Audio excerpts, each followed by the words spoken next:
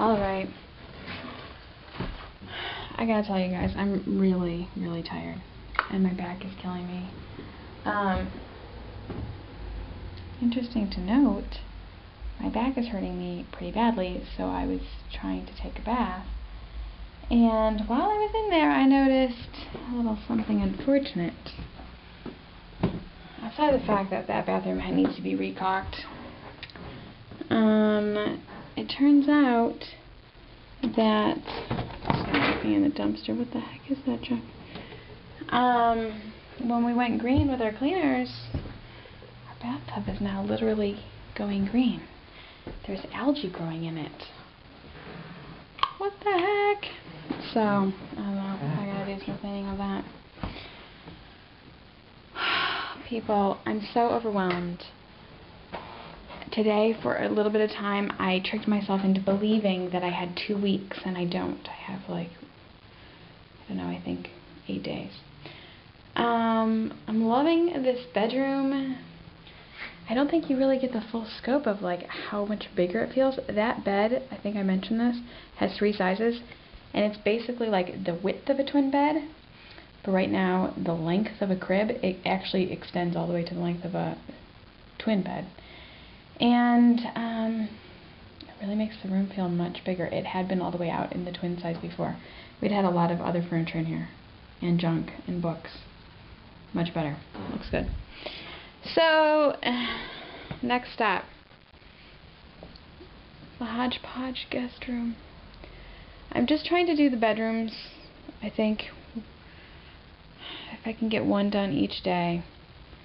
The master bedroom's actually easy. We just need to put the bed back together and pick the bed off the floor, and it's done. I am gonna take down this bed and replace it with a white beadboard bed that is significantly smaller. It's about a foot.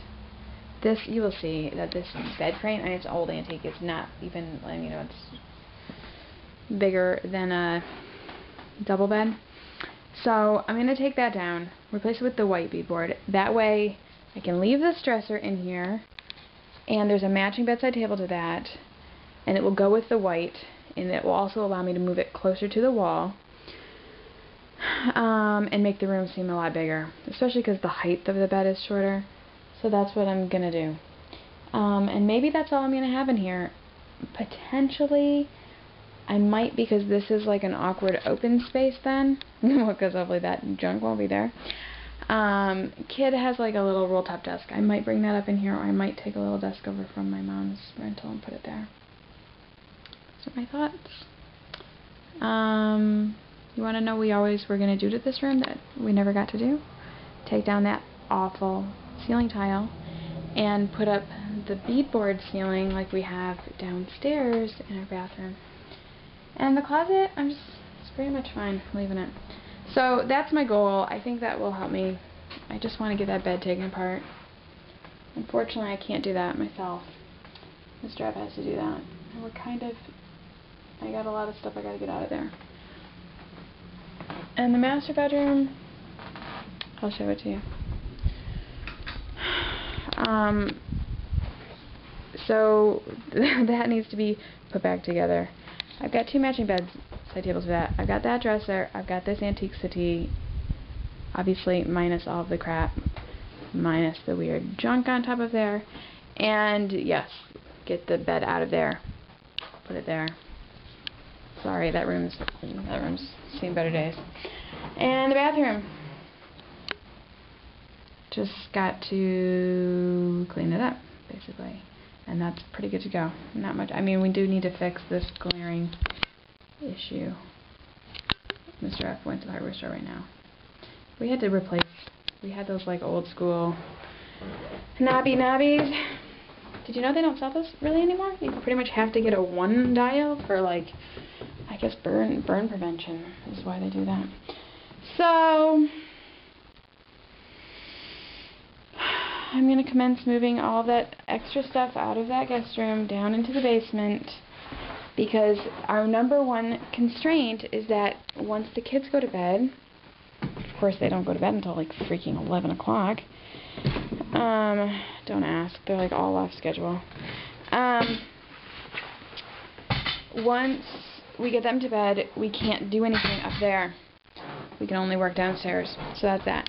And basically, let's face it, the downstairs is just a pit now. It just needs to be picked up. I'm gonna, when they're not here, although I pretty much used all our bins. What did people do before bins? Gosh, it's the greatest thing that ever happened to me. I'm gonna remove, like, I don't know, half the toys out of there and just take them over to my mom's. And then that's all cleaned out, no big deal. And I made lemon squares, people. Don't worry.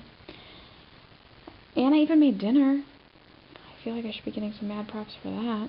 That's the last dinner I'm making. I only made it because the stuff was going to go bad. And I got to clear off some stuff in here. Basically, the downstairs just needs to be cleared. No big deal. Clear out the countertops in the kitchen, obviously. But packing and getting rid of that stuff, that's not so much of a big deal, because that can be happening once the house is on the market. Doesn't matter what's in my cupboards. But the basement, that needs to happen this week so that I can get it in the dumpster. I did get rid of all of my crazy half-used candles, and Lord, did I have a lot of them. That's what a dumpster's good for, people. Alright, I really am freaking tired, and baby peed on the couch.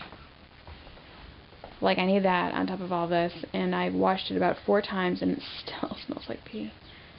So, and yes, I used the crazy animal pee neutralizing stuff, and it just did not get it out. So, added bonus. Alright, people, I'm going to start needing to take some kind of methamphetamines. You think I'm kidding? I am. But I am going to start taking a lot of lemon squares and coffee. Which is basically the same thing. This Travis is so lucky that he's on crazy ADD meds. It keeps him going. Alright. Check. Check.